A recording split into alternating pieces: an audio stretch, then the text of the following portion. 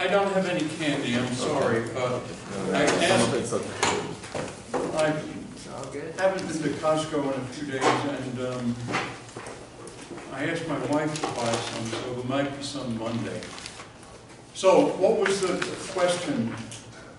Did you have a specific question? I put the notes online. You did put the notes online, okay. And were you just doing the same thing? Did you just work through this example that we had about the Urina effect? Or I'm sorry, I didn't hear you. What? Did you just work through this example of this Urina effect, or however you say it, Urina effect? This idea that in the accelerating reference frame you detect particles in the vacuum? Well, yeah, it's what I worked through on Monday was the fact that if you have an observer in an accelerated, in a rest frame that's undergoing uniform acceleration, then a detector in that frame will experience a temperature proportional to the acceleration, and the result is quite magical because it brings together things that are, so the temperature is h bar, the acceleration, divided by 2 pi c, the Boltzmann constant. I'm writing k sub b because k, we often use momentum, k for momentum. And in a local gravitational field, g, where g is the local acceleration of gravity, Hawking showed the equivalent temperature was the same formula.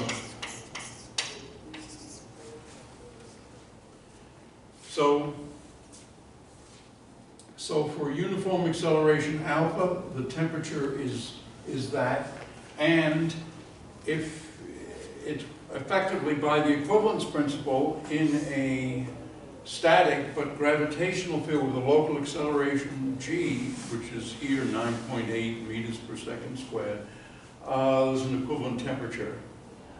And of course that temperature for 9.8 is pretty damn small.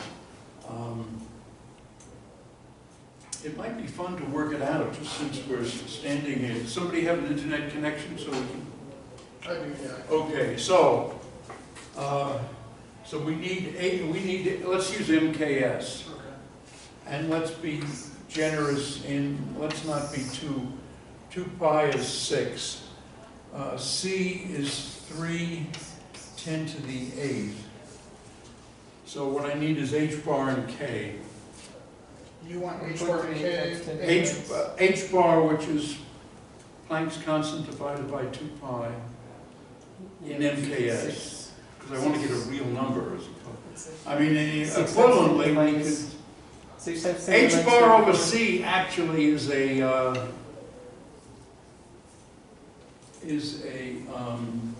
H bar is like 6 times 10 to the minus 34. Excuse me? H bar is like 6 times 10 to the minus 34, right? Yeah.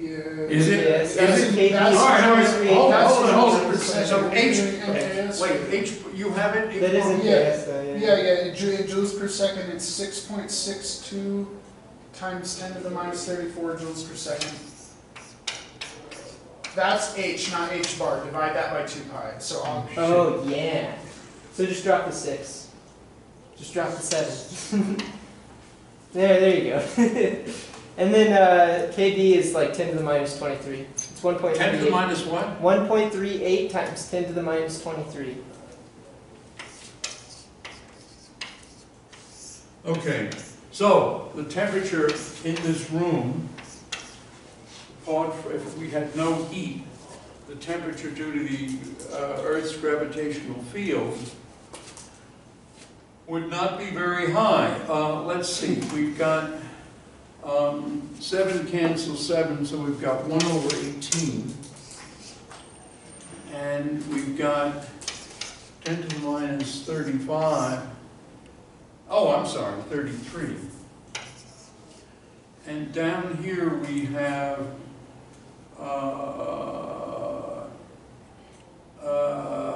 10 to the minus 15. Is that right? Do I have that right? 8 and 5 are 13, so that would be 23. Okay, so this gives us 10 to the minus 18, I think, because we'd have 15 left, yeah, all right, 10 to the minus 18 over 18.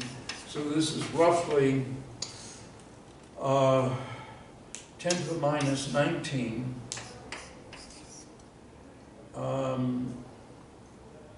Over 2. So it's roughly 0.5, 10 to the minus 20 Kelvin. And that's, of course, a temperature way, way, way, way, way below anything that we can detect with an instrument.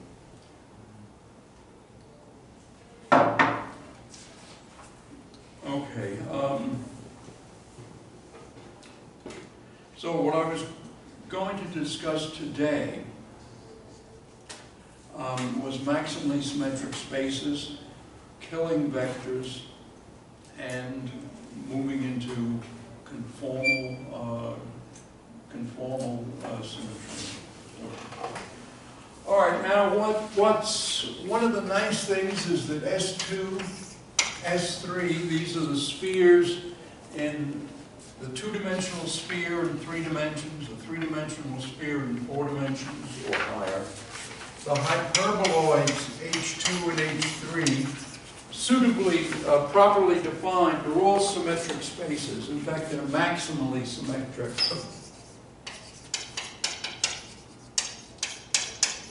Maximally symmetric spaces. And in fact, for the standard cosmology, what we do is we use a maximally symmetric space for space, and then we have time vary. And the scale of the maximally symmetric space is the scale factor which evolves with time. So, and the maximally symmetric space is either S3 or I guess it is the H3. I don't normally think of that as a hyperboloid, but I guess that's exactly what it is. So let me first speak more generally about such things. There was a German or Danish or I don't know, Dutch mathematician called Wilhelm Killing. And he introduced this terminology. And in particular, a metric is an isometry of G prime ik of x prime is equal to G ik of x prime. Or equivalently, if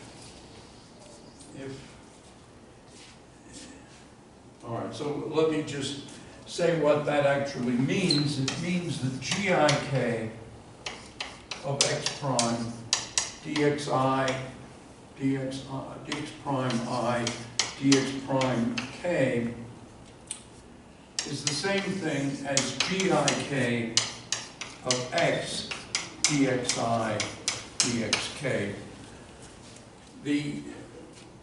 Because you see, in that case, this would equal, if this is true, this would equal G prime ik of x prime dx prime I dx prime k.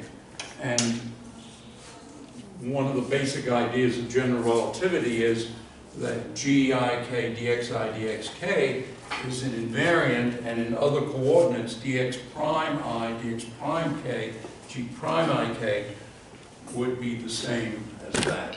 And the tricky thing is that these primes are, is that we're now saying that we can erase this prime because G prime and G are the same. So this is... So does the prime outside of the G mean in a different basis? Like you choose a different set of basis vectors to calculate the metric, or...? I hope this will become clear in a moment. The idea is that we can make a space-time transformation, and under the space-time transformation, in order to have this true, we would have a certain G prime because of the x to x prime transformation, but because of that transformation and because of the nature of the metric, we can erase the prime. So there are two things going on that you need for this to be true. You need a special metric and you need a special transformation. That's kind of funny because it kills the prime. If you choose the metric correctly, the killing construction kills the prime. I think that these Oh, like, that's probably a good way of thinking. literal names, like the pointing vector actually points and the Heaviside function is heading on one side. It's fun. Well, all right, that may be. Let's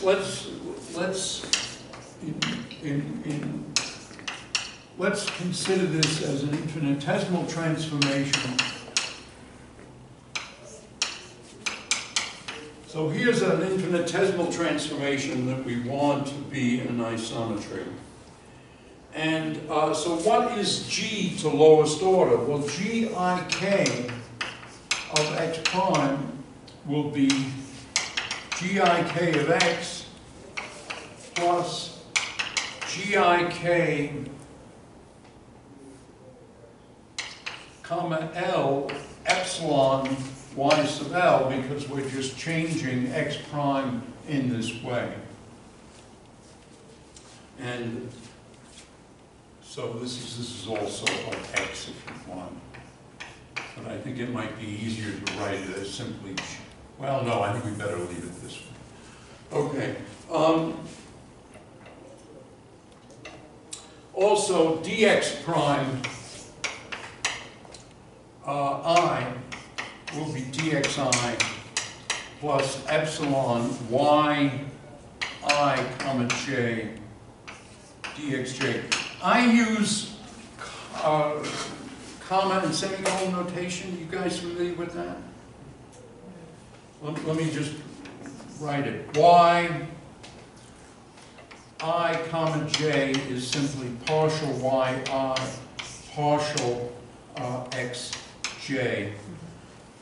And if we had a semicolon, it would be a covariant derivative. And a covariant derivative means that you bring in a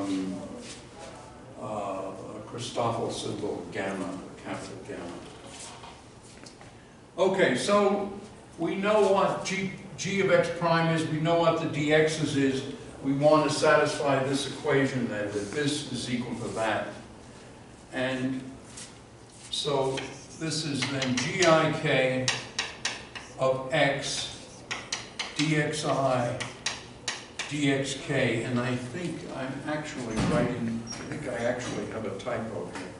So let me just circle one later thought. So I'm going to put primes in here.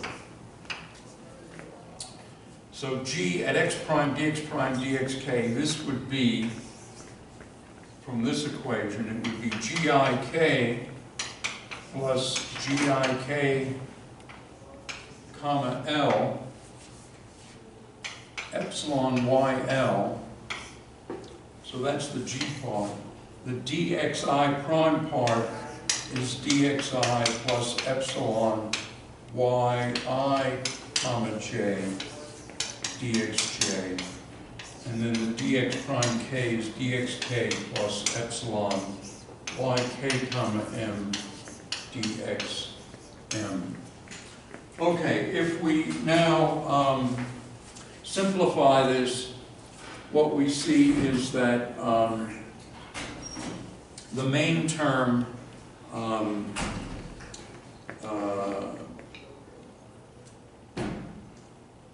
to lowest order, we can say that this is just g of, actually now that I see this, okay, this, we want to set this equal to GIK of x dxi dxk. Okay, so there wasn't really a typo. It's that this thing here is that, and we want that to be the same as this, and this I'm writing over here. And so this whole term cancels because we have here GIK, DXI, DXK. That cancels the right-hand side. And what we have left is GIK, comma L, YL, plus GIM, YM, comma K, plus JK, YJ, comma I, and all that is 0. So that's the symmetry condition for an isometry. So it involves the metric times the vector. These vectors y are called Killing vectors, and this is just the derivative of the metric. So if you have a vector YL that satisfies this equation with this metric, then this vector y is a symmetry of the metric. There's another way of writing this, and I'm not sure whether I should go through this, but one of the fundamental properties of the metric in general relativity is that the covariant derivative of the metric vanishes. And this allows us to rewrite the symmetry condition in the form 0 is yi semicolon k plus yk semicolon I. Another way of writing that is dk yi plus di yk. So Now, there should not be on the first term in the symmetry condition that you just have y with the y on, down one line. That one on the first term. There's no subscript indexing or like covariant indexing on the y term. It's y with an upper index. That's it. Nothing else. No derivatives. Right, nothing else.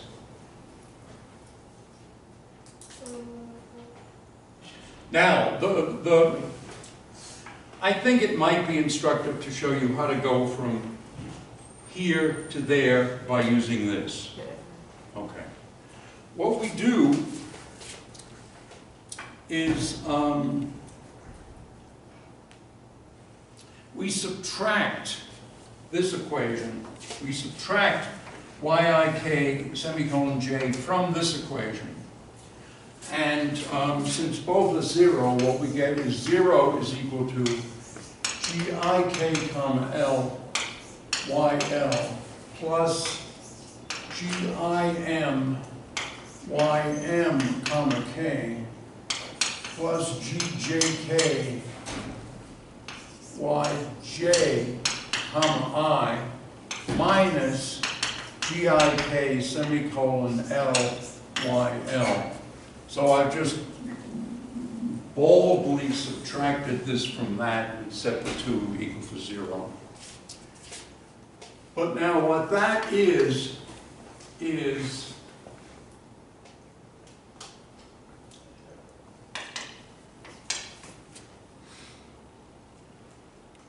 I seem to be short on equation. Did I leave something out?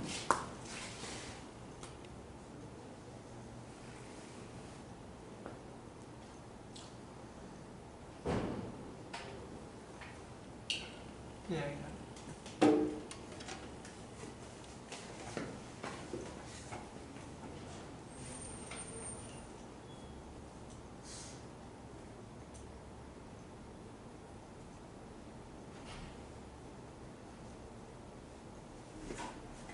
No, okay, it's all right.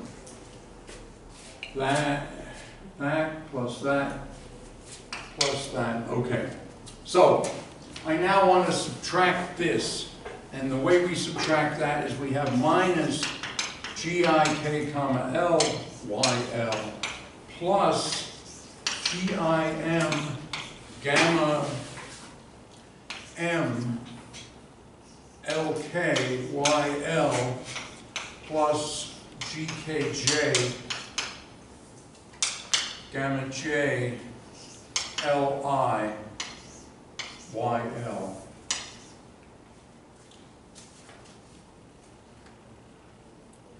And now some of these terms cancel, namely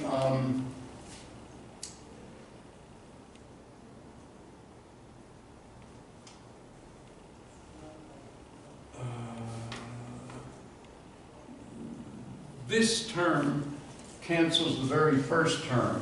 And so what we get is 0 is equal to GIM YM comma K plus G JK Y J comma I plus G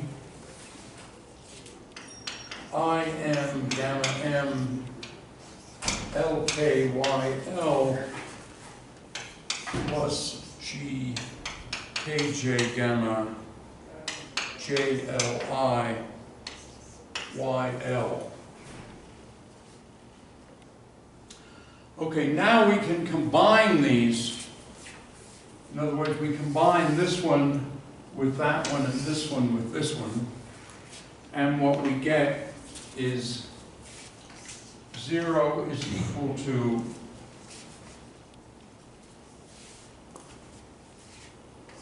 GIM YM comma K plus gamma M LK YL plus G JK YJ comma I plus gamma J LI YL. And now, if you look at these two, these are the definition of, this is GIM YM covariant derivative K plus GJK YJ covariant derivative What is the covariant on the line, not the last line, but the line above in the second term?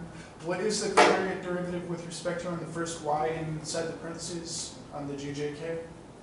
That's YJ. What is that? Good question. That's an I. Oh, sorry. Yeah, sorry about not having any candy. Oh, no, that's okay. I just that is just a clarification question. And you, I think you did say this, but those are Christoffel symbols, and those are coming from the covariant derivatives. They're Christoffel symbols that are part of the definition of the covariant derivative. All right, just making sure I'm on the same page. Remember how to do all this. And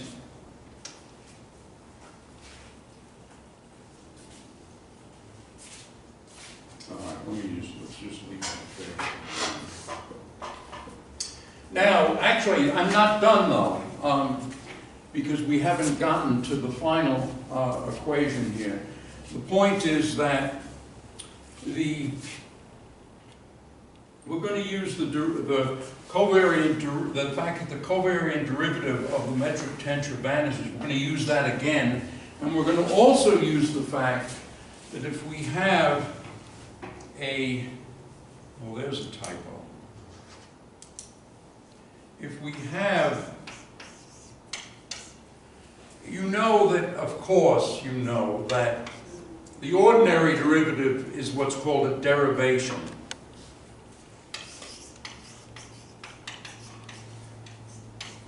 A derivation is a class of operators that's more general than derivatives. And it's defined, a derivation is defined by this. This is equal to a comma kb plus a b comma k. So that says, this is just the ordinary derivative of a product equals the derivative of the first times the second plus the first times the derivative of the second. This is something that you learned in college, or if you were educated in China, you learned it in high school. Anyway, it turns out that covariant derivatives are also derivations, and this looks like this.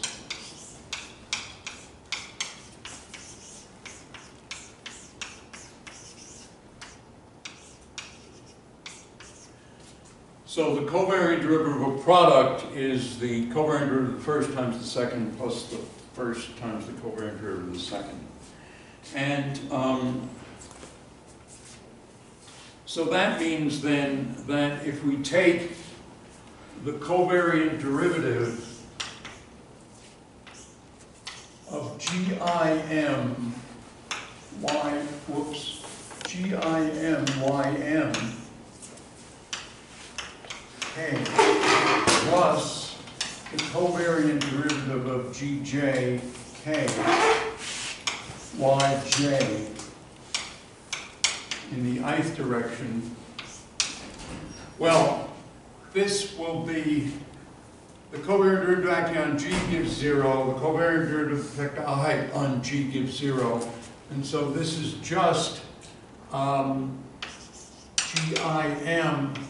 YM I plus GJK YJ comma I, and this is what we call YM semicolon I plus YK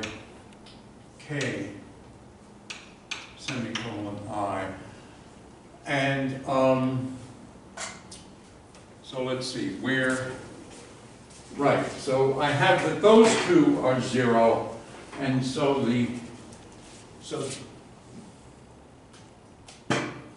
okay, so this term is 0, but this is the same as that. And wait, I don't even know if I needed to do that. In fact, just using the G's, you can lower the M, and by definition, that's what it gives, right? yeah, all right, that's another, yeah, it's, in other words, GIM that. In other words, if you weren't sure you could lower the index, this shows that you can lower the index. That's a way of thinking about it. We essentially just did one additional act to prove that that's right. Yeah. Okay, so now let's see. I'm not sure how much you guys want to see of this. Would you like to see well, first of all, this is, what we've got here is an equation, this is an equation for a Killing vector given a metric. Or it's an equation for a metric giving a Killing vector. And so in other words, we can use either condition, either the first condition was this one, and this is equivalent to this one. So the two box conditions, we can use either one, and we can use it either to find the symmetry of a known metric or to find a metric that has a given symmetry. It's the y, the vector y, the Killing vector tells you what the symmetry is, and the, of course, the metric tells you what the space is. I think maybe it would be good to do an example, so let me do an example for the sphere S2. The first Killing vector is actually very simple. It's y1 with a theta component. So these are coordinates on the sphere, theta and phi, and this is very simple. So that's the Killing vector. The condition, these conditions here say what? Well, the derivatives are going to be 0 because the vector is a constant. And so what this says, and in fact one of them is actually 0, so y theta is 0, and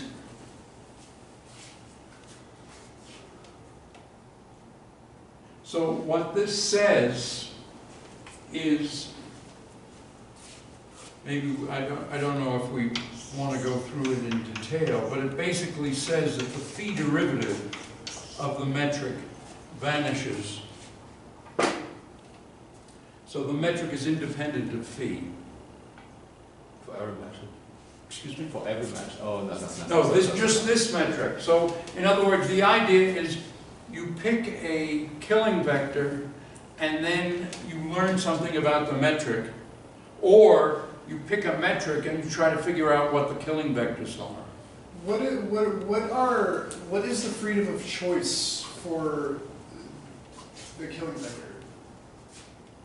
How many different ways, for instance, for the sphere here, can we choose y theta, y theta?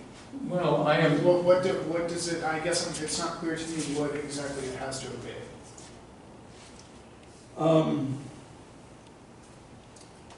Yeah, all right. It's not super transparent to me either. But basically, it's that here, what we're saying is that this is a Killing vector. So what do we learn? Suppose we have a metric that depends upon theta and phi, Yeah. and this is the Killing vector. We're going to find the metric now. Right. And the way we find the metric is, since this is 0, 1, we take that and put it into this equation, and what do we get? Well, it was 0, 1, so the theta derivative here is, well, all of these are 0 because the thing is a constant. Maybe we should do this in detail. So what we get. Alright, so let me go back here. So what do we have? We have 0 equals. Now in this is going to be GIK, comma L, but the only L that's non-zero is phi. And y phi is 1. So that's, what I'm doing is this equation. 0 is GIK, comma L, YL, plus GIM, YM, comma K, plus GJK, YJ, comma I. So this is the equation, and I and K, just theta and phi. So this term gives us this. Now over here, once again, the only one that can come up is, where's the derivative? We can only have y, there are no derivatives, so both these two terms are 0. So this is all we get. Right. So in other words, immediately we get this result. All right. It doesn't uniquely determine the metric, it just kind of tells us something about the structure. Excuse me? I'm saying it doesn't uniquely determine the metric, it just Oh, tells us no, something no, about the no, structure. no. We only use one Killing vector. Oh, yeah. We're going to have another one. I see. The second, we have 3 of them actually. The second one is y2 theta, y2 phi is sine phi, cotangent theta, cosine phi. And the third one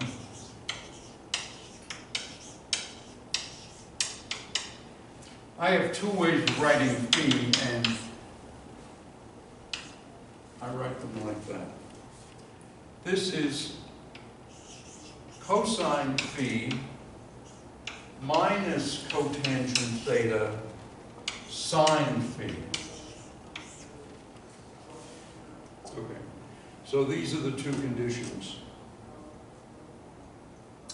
Now, if we look at this equation and we set, we look at G theta phi, then we already know that the phi derivative is 0. So this is just equal to GIK comma theta, y theta. Y theta is sine phi. Let's use the first one.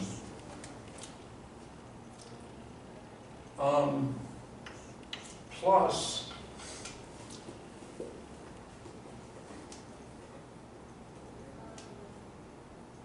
now, unfortunately, we've got to do both of them there. We've got to do. It looks like you're gonna have to decouple these, like they're like coupled. You want me to just give you the answer? Yeah, I'm fine with that. It's This is very challenging. okay. If we said, oh, I'm sorry, I and k equal to theta. All right, I should read my notes more carefully. Let's consider I and k equal to theta. Then we have g theta theta comma theta. Y theta is sine phi in one case. And what's the rest of this? This would be g theta m, y m, but k is also theta,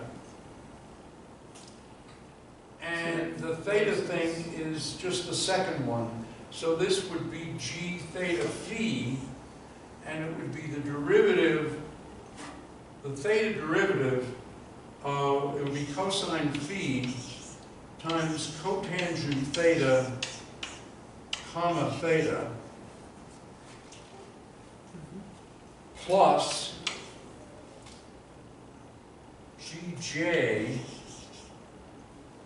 and the other one is theta, y, all right, I'll just write it as j for now, and comma theta. Well, the only theta derivative is again this, and so this is basically this plus g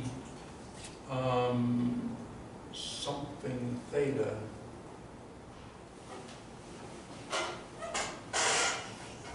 And it's g phi theta. So it's the sum of these two times that is equal to 0. And of course, these two are equal because metrics are symmetric.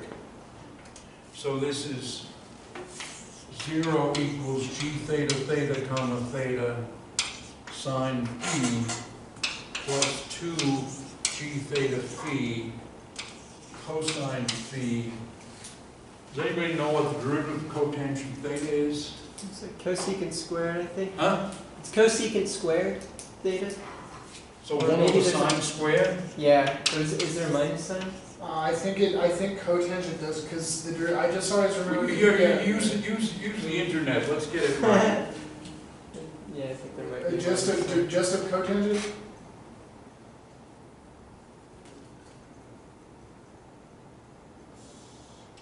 Cotangent's 1 over tangent.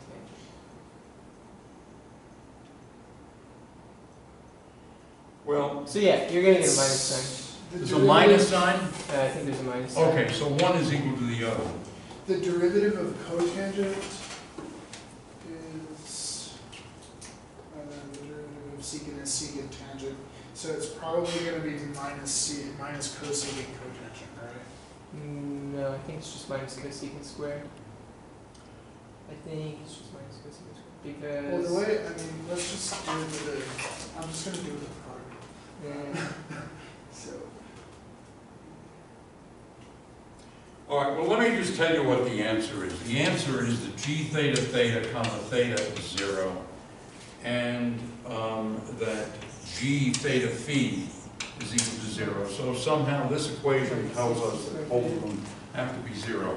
I mean, this is Well, pretty... I mean, is it not the case that, sure, that's one equation, but do you also need to look at the other? Yeah, that's right, that's right. When we have two equations here, You get two equations and then you can figure it out. if we had done the two equations, I guess we get the same equation, but that we'd have a cosine here and a sine there, And setting those two, if both equations held, the only way for them to hold is Yeah. for these two things to be 0.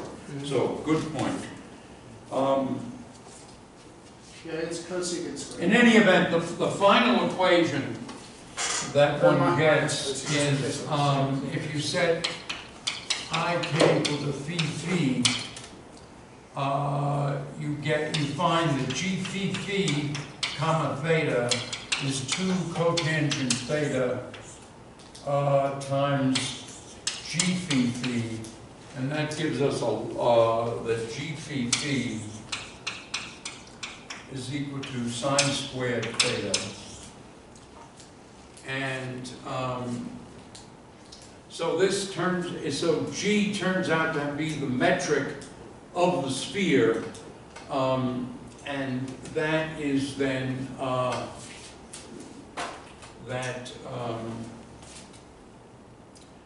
the metric G is then sine squared theta 0, 0, and I think 1. I think that's what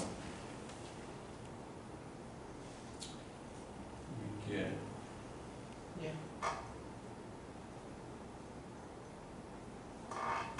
Plot from an overall constant. Yeah, and there's also the R factor, but we're just saying it's on the sphere, right? We're on. Yeah, this we're on is the just surface. 2 dimensions, yeah. All right, so the hyperboloid, so now let's go in the opposite direction. The hyperboloid metric is this, G is equal to R squared. Oh, I have R's in this one. And this one is R squared sinh squared of theta, and these are 0. So one could have had R squared here. Oh, can I just like ask like a clarification sort of Yeah. question? So the idea here is that we could have pretended like, oh, we're just gonna guess, like we're gonna say, suppose we have these random killing vectors. What's the metric corresponding to Right, these killing vectors? Right. The And killing if we vectors, guess the correctly, killing we vectors just give you a say- symmetry. Yeah. And so you ask, given a symmetry, what Yeah. can the metric be to have this symmetry? So So how do I know what symmetry we have here given those killing vectors? I mean, I'm sure it's some like well, the S2 symmetry is defined over SO3. here. It's this is the infinitesimal form of the symmetry. Maybe you should turn the camera around. Yeah. So it's a vector. So this is the symmetry, and in this particular case, it would be theta prime is theta plus epsilon, and what were the vectors? One vector was One was 0, 1. Yeah. right, 0, 1, and so this would just be theta prime equals theta, phi prime equals phi plus epsilon times, 1. yeah, just phi plus epsilon. So this is just a rotation about the z-axis. Okay. That's one symmetry. And then the others, though, are rather confusing.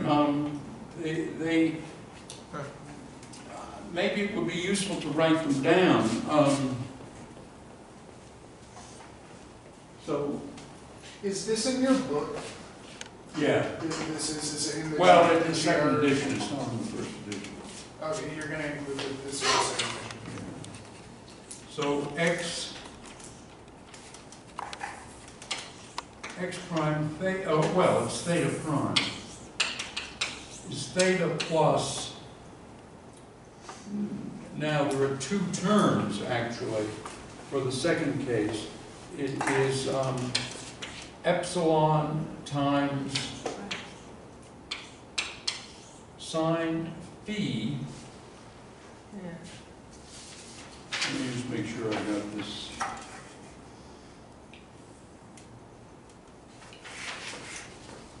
And phi prime is phi plus epsilon, and the other thing is cotangent theta cosine phi.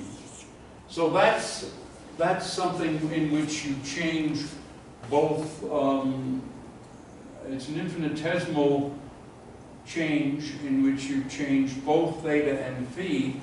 And then the other one is, let us say, theta double prime is theta plus epsilon, and here it's cosine phi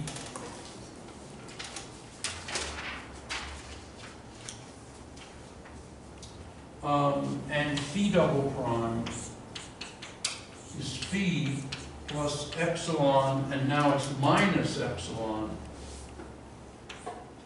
Cotangent theta. Oh, wait a second, I've got this. Oh, I did that right, yeah. Cotangent theta and sine phi. And I didn't work out what those actually correspond to, but since one was a rotation about the z-axis, it's very possible that the other two are rotation about the x-axis and rotation about the y-axis. And if you rotate about the x-axis, you're going to change theta. It's not obvious you change phi. Why would need three vectors to settle down the? Why would you three Killing vectors to settle down the metric? Why would we have three? Yes, why would need three vectors to settle down the metric?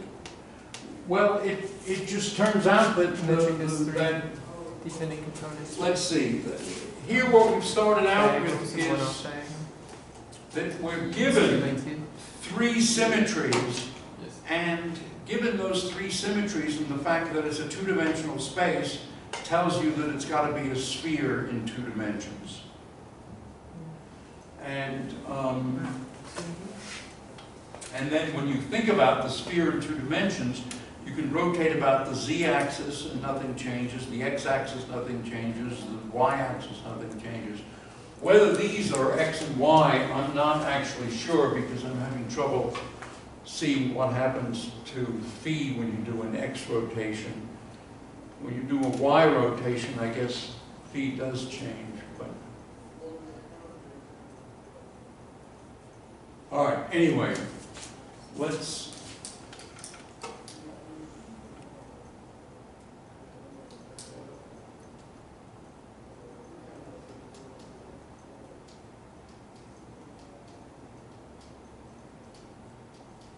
All right, let's not get into this in too much detail. Let's go the other way now with the hyperboloid. So we start with this metric, and now what we want to do is we want to find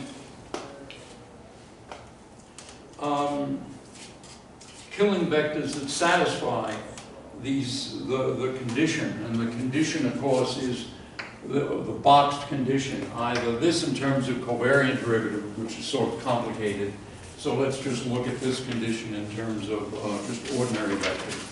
So let me write down that condition over here. It's just that 0 is gik comma L YL plus GIM YM comma K plus G JKY J comma I. So that's what we want.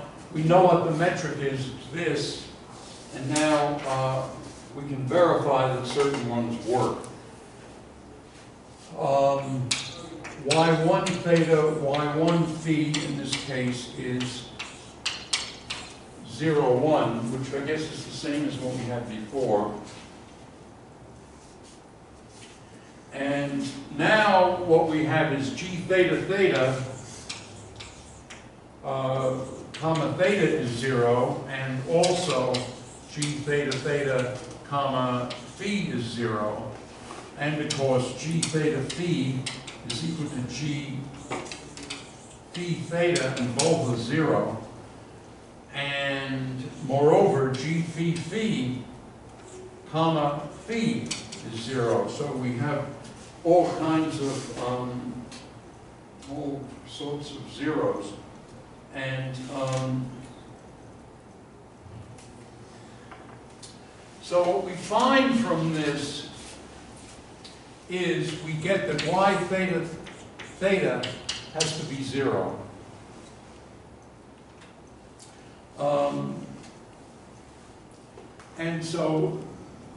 And then from this, what we find is that y phi comma phi is minus the hyperbolic cotangent of theta times y theta, and we also find that y theta comma phi is equal to minus sinh squared theta times y phi comma theta, and these are sufficient to tell us what the other two vectors are. And y2 is y2 theta, y2 phi. These are equal to, well, it's actually simpler than that. Hold on.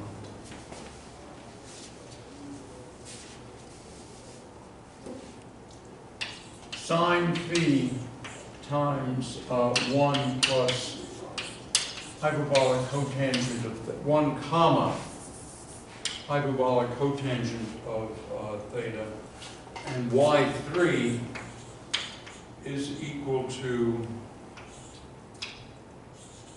cosine phi minus hyperbolic cotangent of theta times sine phi.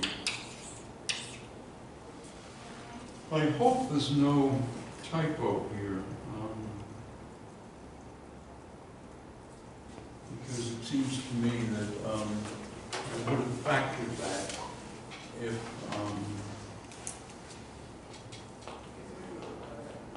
so I'm going to have to look at this again. All right, so these are two examples of the fact that you can that if you're given the metric, you can find the Killing vectors. That's what we just sort of did over here. And then for the sphere,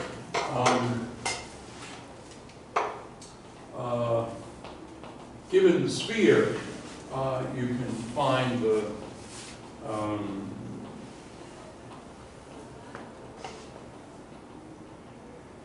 given the Killing vectors, you can find the metric. Is the hyperbola a maximally symmetric space with respect to the symplectic group? It's maximally symmetric in the sense that it has the greatest number of Killing vectors. Oh, maximally symmetric just means greatest number of Killing vectors. Yeah. Cool.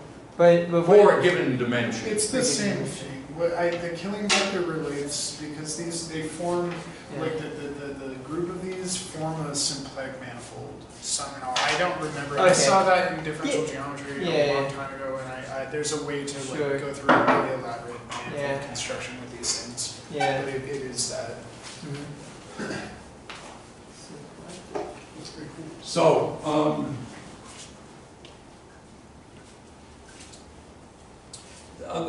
the thing I like about this, you see, is that this idea of a maximally symmetric space is nice, and then the relationship between maximally symmetric 3 spaces and the standard model of cosmology is interesting, because in the Robinson-Walker cosmologies, what you have is you pick. There are 3 maximally symmetric 3 spaces. One is S3, one is H3, and the other one is just flat Euclidean 3 space, which is obviously very symmetrical. And these are the 3 spaces that go into Robinson-Walker cosmology. And the idea is from astronomical observations, as far as we can tell, the universe is homogeneous and isotropic, so we want maximal symmetry in the space part, and then we let the scale factor of the space part vary with time, and that gives you the Robinson-Walker Lemaitre cosmology. Doesn't might have that, left somebody else out. isn't that to say that on the largest observable scales, the universe is flat? Well, flat's another issue. It does turn out that to with present instruments, one can't tell which of these maximally symmetric spaces is most appropriate. And that's been a terrible disappointment. Do these correspond to the closed, finite, open, infinite, those kind of, like the closed and finite? Well, yeah, that's another thing.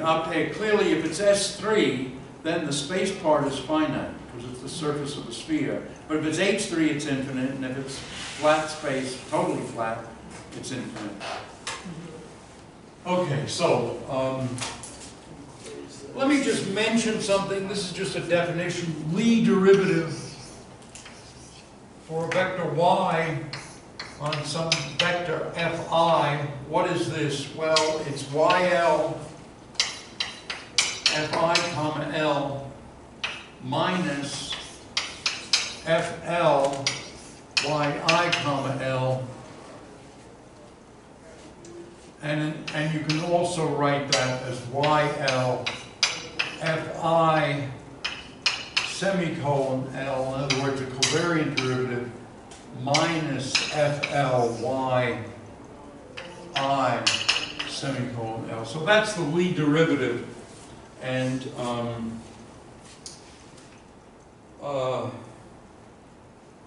this last fact that you can go from here to here means that basically you could stick in a gamma. And the reason you can stick in a gamma is that YL gamma ILK FK is the same thing as FL gamma I LK YK. And well, that's obvious when you realize that these guys are symmetric in the lower indices.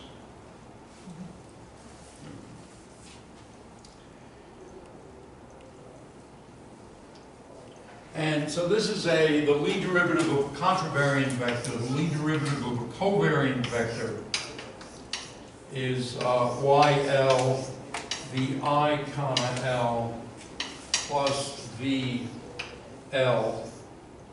YL comma I. And you can also rewrite this as YL VI semicolon L plus V L, Y, L, comma, I. Okay, so that's enough of that, I think. What is the utility of this? I know that it relates to what he asked before, symplectic manifolds. I know that we can... Okay, I don't understand what you're saying. Yeah, Say it again. What is the utility of this Of what? these Lie derivatives? I mean, I know that... I don't know. I just put them in for completeness. I'm not going to do a hell of a lot with them, but it's just some people. I mean, they obviously have uses, and what was happening at the time, by the way, was that Lee and Killing were both working on symmetries, and Lee apparently came out ahead reputation-wise. Maybe it's because Killing has such a terrible last name that nobody wanted to talk about killing groups. That just sounds gruesome. So, what is the difference between, or what is the difference between a killing vector and a killing field? What is a killing? oh, but I think they're just the same. It's the same. Because this vector y depends upon x, so it's a field. A field is just anything that depends upon space-time. All right, let me just tell you a few things here. You can, by the way, the Lie derivative of the, in fact, all right, it is worthwhile to go a little bit further with this Lie derivative. Let's look at the Lie derivative of a second-rank covariant tensor. Well, that'll be YL TIK, comma L plus TLK yl comma I plus til yl comma k. Now, if we look at the case where t is g, then L sub y of gik, well, this is yl gik comma L plus glk yl comma I plus gil yl comma, I have that twice, gil yl comma k. I hope I have that right. Yeah, all right, that looks right. This, it turns out, is the condition that y be a symmetry. So the condition is that this equals 0.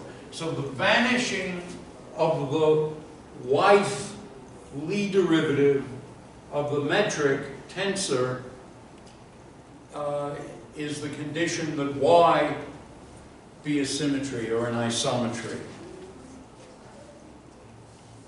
I'll put these notes on the class webpage. Let me just mention a couple of things as facts. Suppose we have d dimensions.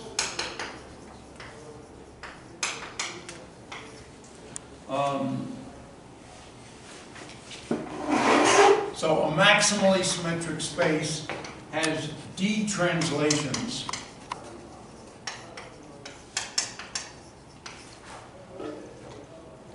And d minus 1 over 2 rotations.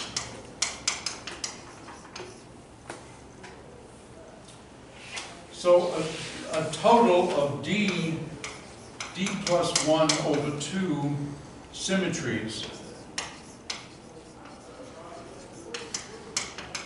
or equivalently that many Killing vectors.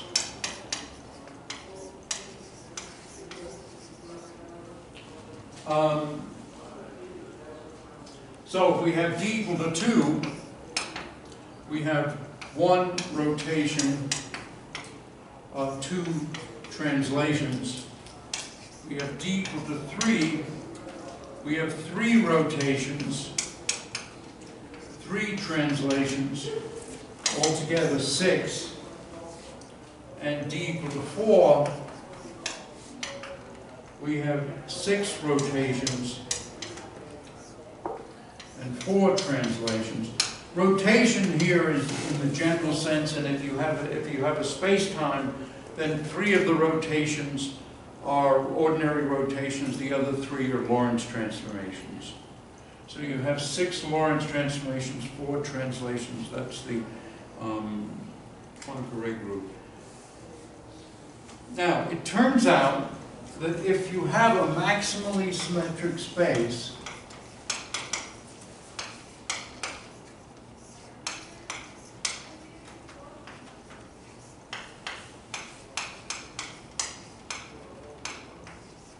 maximally symmetric space has a curvature tensor, Rijkl, which is a constant times GIK GJL minus GIL GJK. So that tells you that there aren't very many of these maximally symmetric spaces, and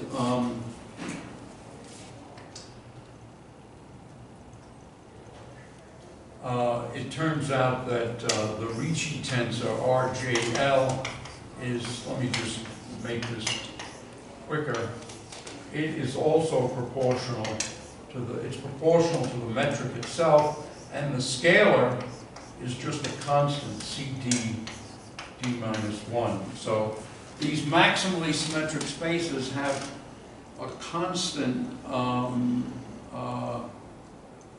the curvature scalar is a constant. Okay, so that's it's not enough of that, but that's all we have time for. If we had more time, then the thing to have done would have been to go through those examples in more detail. Let's now go to conformal algebra.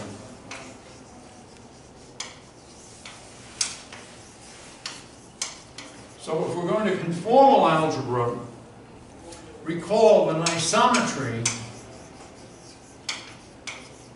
is G prime ik of x prime is equal to Gik of x prime. In other words, what that equation is telling us is that if you make the coordinate transformation x goes to x prime, the primed metric is the same thing as the ordinary metric. That's what that is saying. There's a looser condition, which is a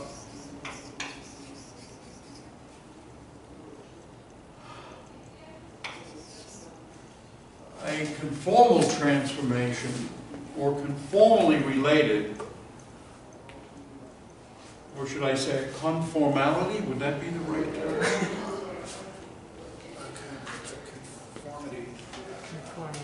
Conformity? I just want, so there's You want to go with conformity? Let's There's a vote. symmetry between the word isometry and conformity. I like that. Yeah, I like All right, let's go with conformity. A conformity is that G prime ik of x prime is some positive number, omega squared of x prime, Gik of x prime. So in other words, you make this transformation x to x prime, and then you get G prime of x prime. It's not the same metric, it's the same metric stretched. And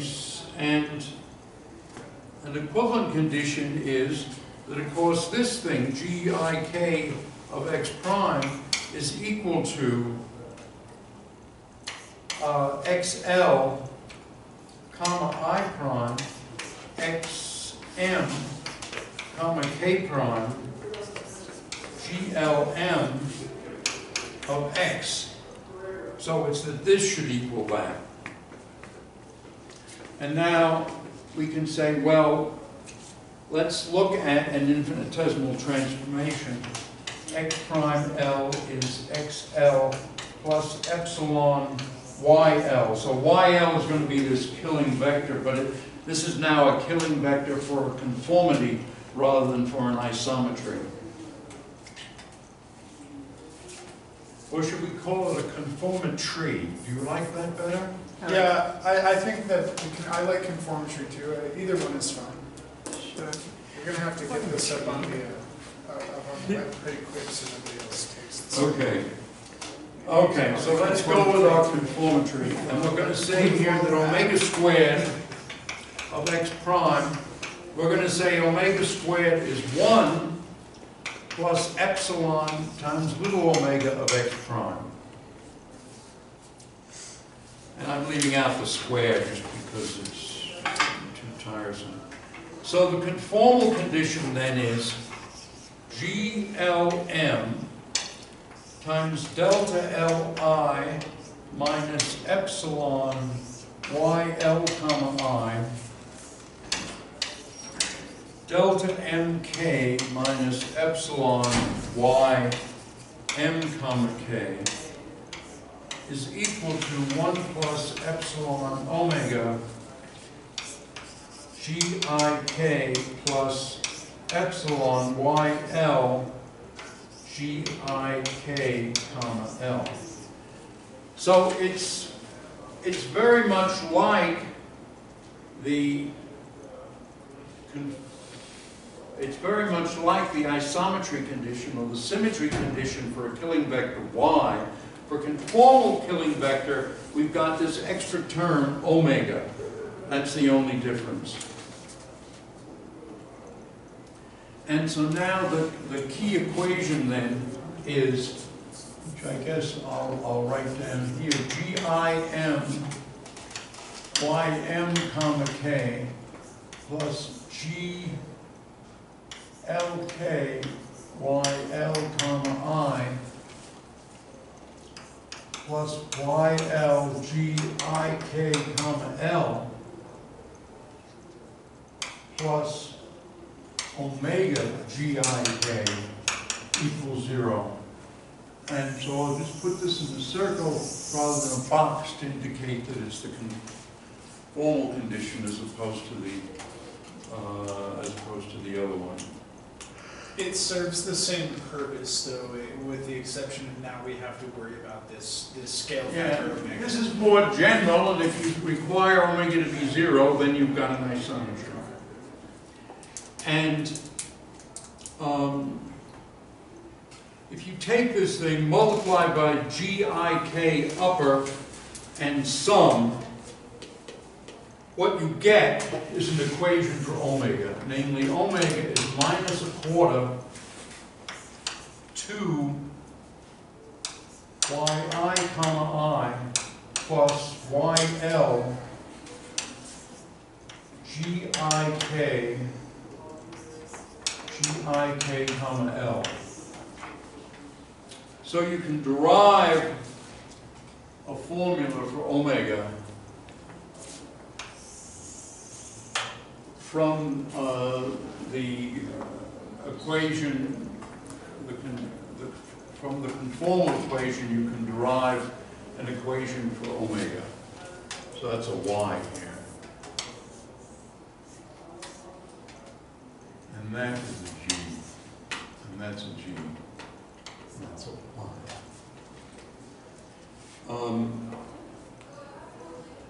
All right, I think since we're out of time, I think we ought to just sort of stop now.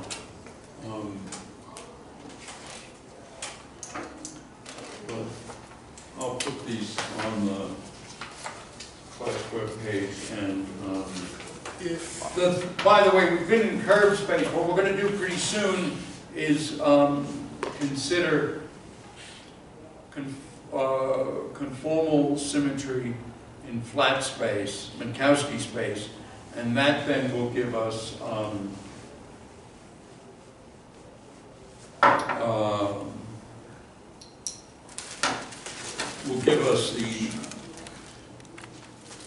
the conformal algebra. And so in other words, previously what we were doing was we said we could either take the metric and look for the killing vectors, or we could take the killing vectors and look for the metric. Here we're given the metric as Minkowski space, look for the killing vectors. The killing vectors are those then that generate the Poincare algebra, and then two extra symmetries, a dilation and a kind of inversion. If you're interested in seeing this like in a little bit more mathematical detail, there's a nice book by this guy he's a physicist from Caltech, but he does really heavily mathematical stuff, and it's a small book, but the focus of it is on just proofs of this, but it's very readable. In other words, you don't need to have years of geometry and topology to ordinarily like math textbooks when you see this stuff. But it's nice. It's like a nice. Is it on B-dash? I'm sure it is. It's a Cambridge text. Well, not all the Cambridge stuff. Yeah, sometimes they'll get ripped down, but I'm sure you can find it. But it is. Right. Well, the rule basically is if it's a book you want, get it quickly before the link goes. No, sure. Sure.